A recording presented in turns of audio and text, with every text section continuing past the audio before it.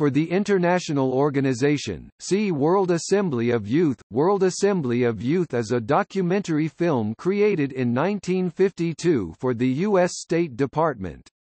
It is believed to be lost, but evidence for it was discovered on an early resume sent by Stanley Kubrick to veteran New York film critic Theodore Huff in February 1953.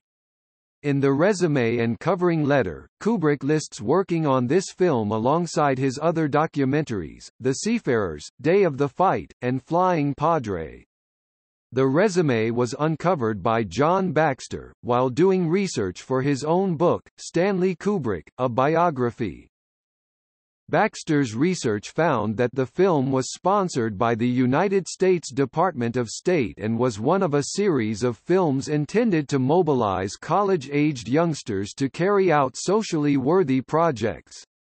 This initiative ultimately led to the formation of the Peace Corps. Kubrick's actual role in the film is uncertain. Following the publication of Baxter's book, some readers misinterpreted the story as to believe there was an undiscovered film directed by Stanley Kubrick. This can be seen in myriad internet pages that credit Kubrick as director of World Assembly of Youth. Baxter himself has stated that his knowledge of Kubrick's involvement in this film is no more than the reference in his letter to Ted Huff. Baxter speculates that Kubrick may have worked on the project as a cameraman or even simply a stills photographer.